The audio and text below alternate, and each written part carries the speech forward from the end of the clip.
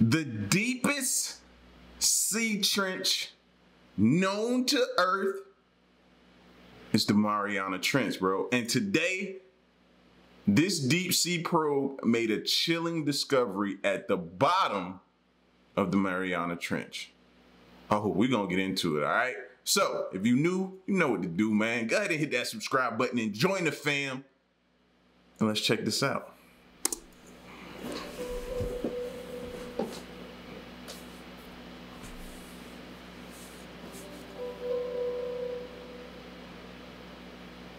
Our world is rife with mysteries and enigmas. Through the years, a myriad of wondrous events have occurred and thousands of amazing discoveries have been made. We can never be quite sure what lies beyond the horizon.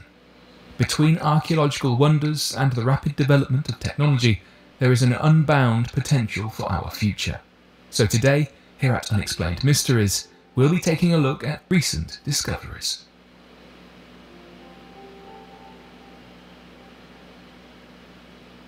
China's acoustic probe heard sound from the Mariana Trench. Have you ever wondered how much we can hear in the depth of the oceans? Well, in 2017, a team of scientists from China conducted China's first acoustic test in the Mariana Trench, quite literally the deepest part of our oceans.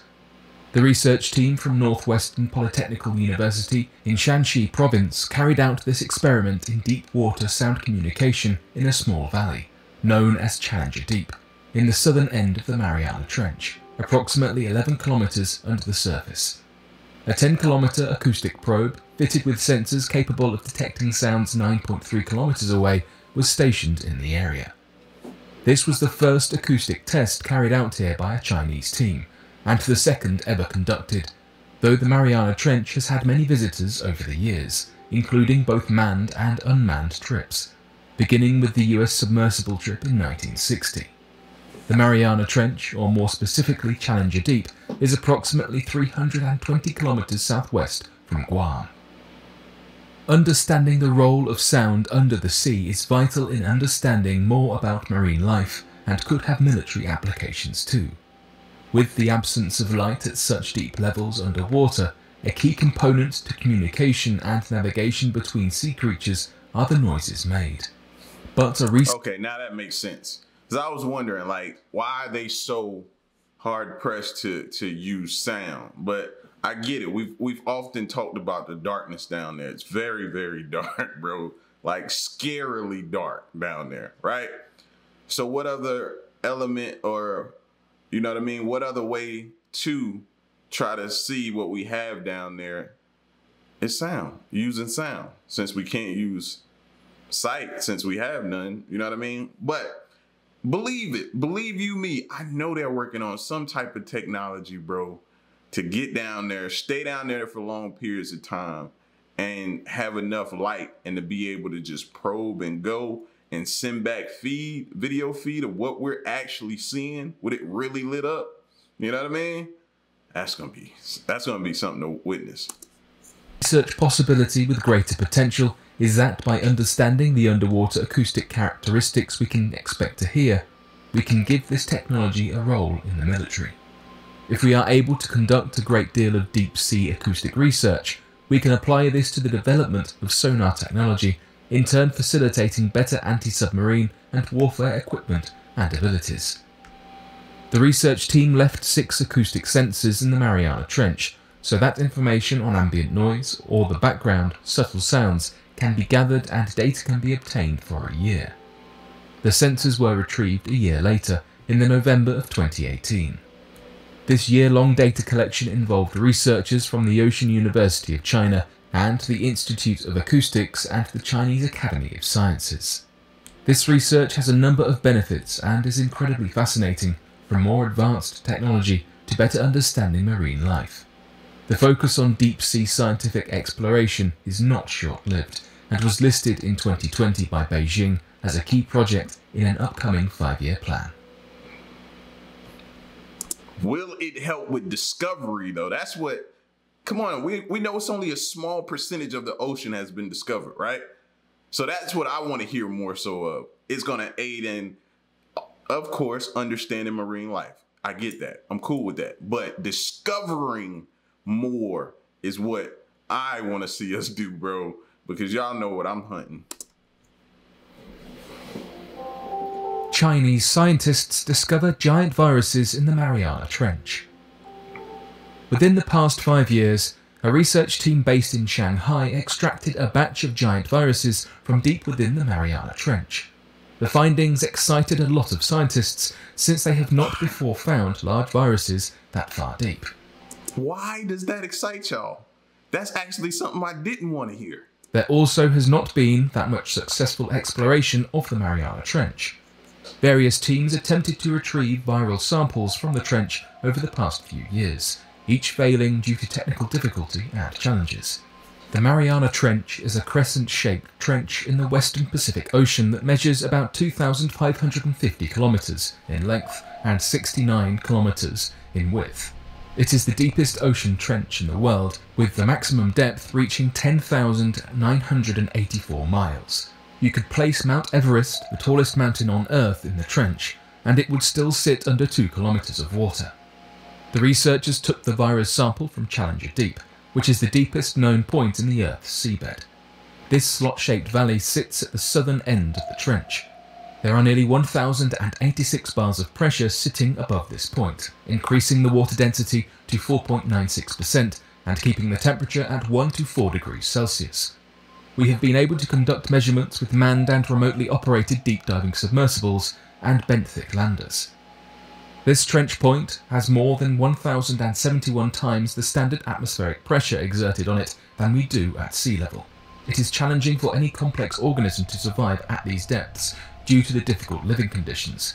Giant viruses, though, are pretty abundant at these extreme depths. In fact, they are rarer in other atmospheric pressure conditions. 5 years ago, the research ship Jian successfully obtained enough sample material from Challenger Deep to extract genome sequences from 15 different virus species and over 100 types of microorganisms. The team discovered that some species were even larger than a bacterium. They also found mimiviruses within the sediment, which is a species that uses amoeba as its host. The Shanghai team attempted to revive the viruses, although they were unable to. They did manage to raise over 2,000 strains of microorganisms using a high-pressure lab environment. They published their results in the July 2021 issue of Genome Biology, a popular biology journal. The scientists discovered a bit more about mimiviruses due to this sample, despite how small it was. Mimiviruses are intriguing. They can easily be mistaken for bacteria since they have hairy fibers and bodies. They can reach up to 700 nanometers wide and be seen by the naked eye. The genome found in this virus is just as complex.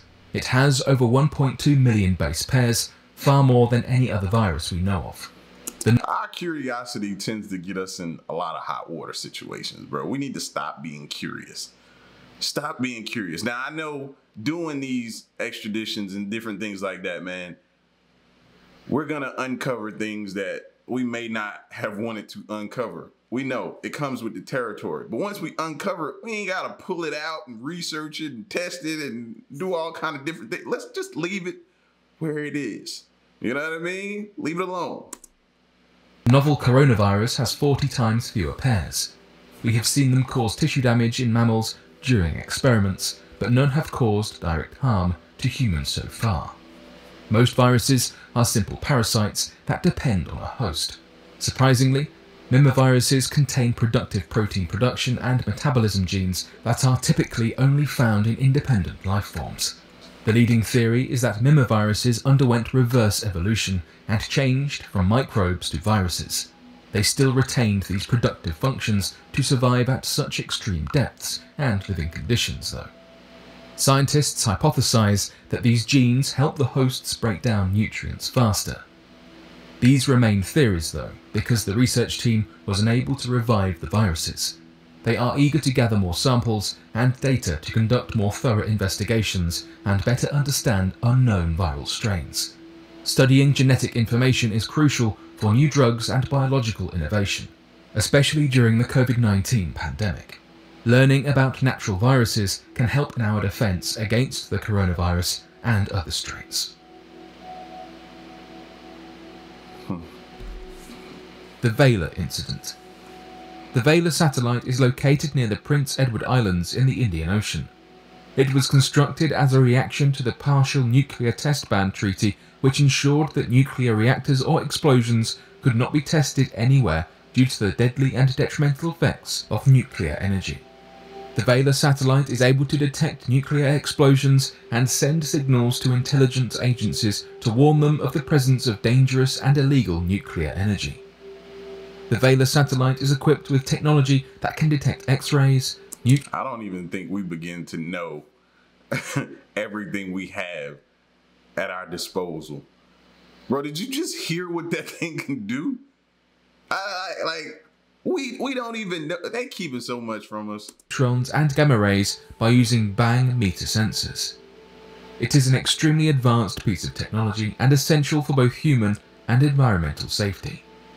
On September 22nd, 1979, the Vela satellite detected the infamous double flash indicating that a nuclear explosion had occurred.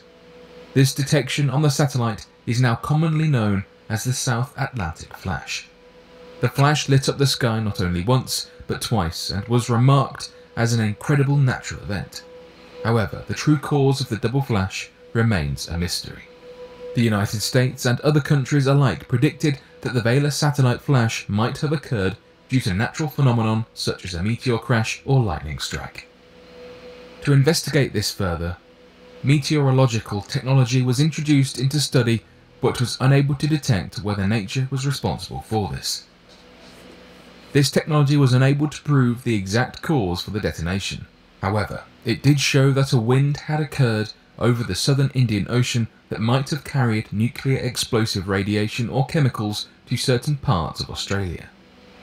After an investigation from the United States Department of Defense within the Indian Ocean and surrounding countries, they predicted that it is possible that a nuclear test had occurred within the region of South Africa or Israel, but there was not enough evidence to conclude that a nuclear threat was present. There are several conspiracies as to why the Vela satellite detected a nuclear explosion.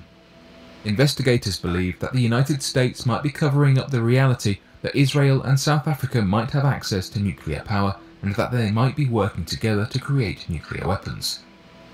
These same investigators claim to have evidence that the United States Department of Defense came across conclusive evidence that a nuclear explosion from these regions really did occur, but that they chose to ignore it, to not draw attention to their international conflicts with the region.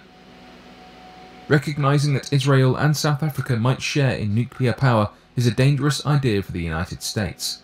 There are certain ulterior motives for the United States to disguise this information from the general public. However, upon further investigation into South Africa's nuclear power industry, officials believe that the South African government could not have made such a powerful nuclear explosive within the time frame that it went off because their access to nuclear power at the time was limited. South Africa was also a part of the Partial Nuclear Test Ban Treaty. Because of this, they allowed foreign parties to view their classified documents revealing the kind of nuclear access they had. Because South Africa seems clean on its own, it gives precedent to the possibility that they collaborated with Israel to test this nuclear explosive. The United States has yet to confirm or deny this possibility.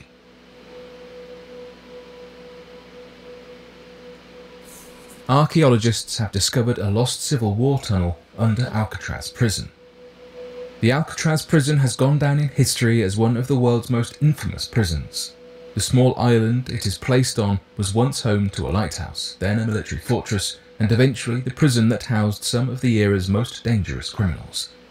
Nowadays, and that's the last thing you want to hear. A place that once housed some of the most dangerous criminals had a tunnel.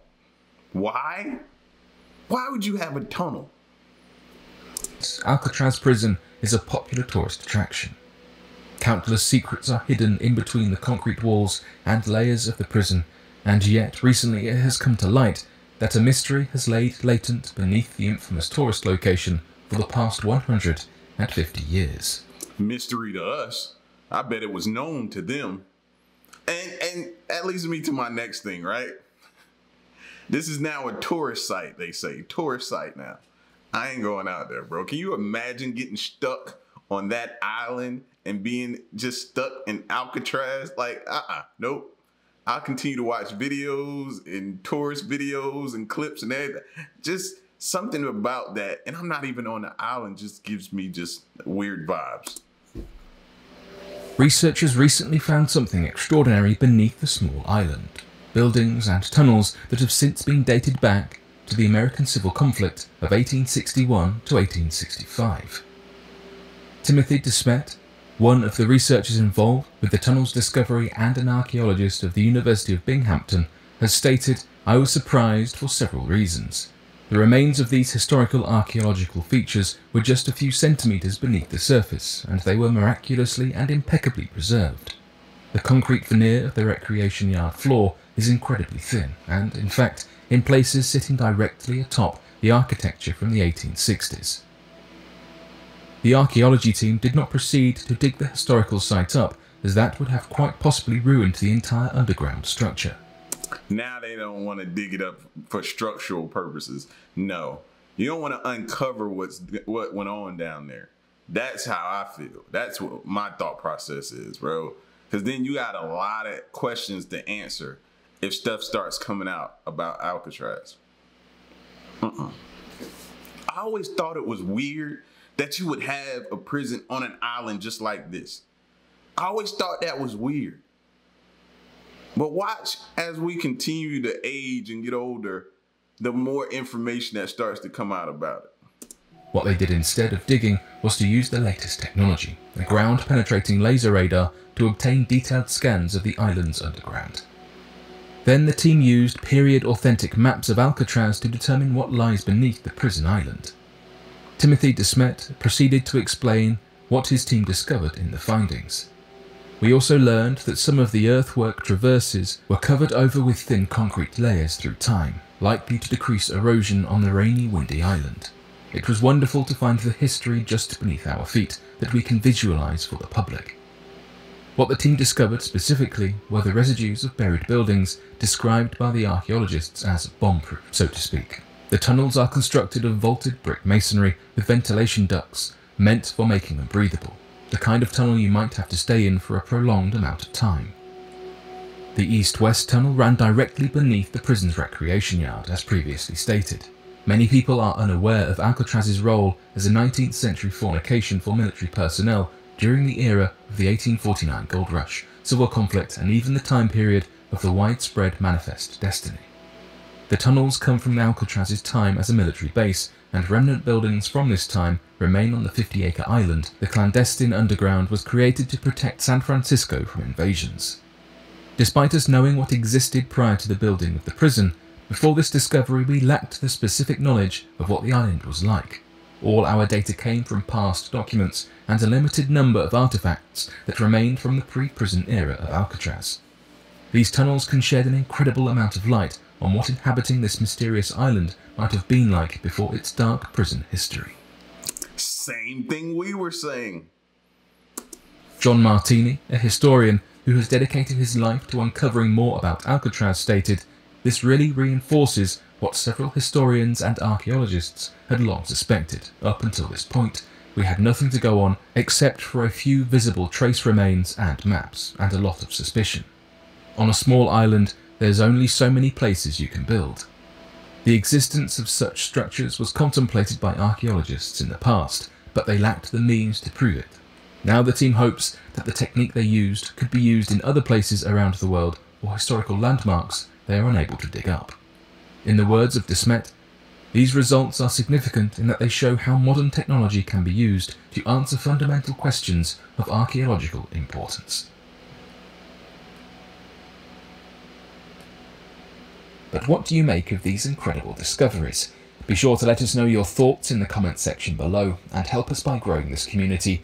What I think, Alcatraz, it got some history, all right. It's got some history, and you can't tell me them tunnels underground. They know. It's no way they don't know. You took over a military base or whatever it is before you built the prison, and you didn't know that stuff was down there? You expect me to... Come on, man. Come on now. That just, to me, makes y'all look even more suspicious. But like I said, it'll all come out, and we just gonna wait and see. You know, that's all we can do. But y'all get at me in the comment section, man. Let me know what you think, and stick around and stay tuned. Leave a like. Till next one, I'm gone. Peace.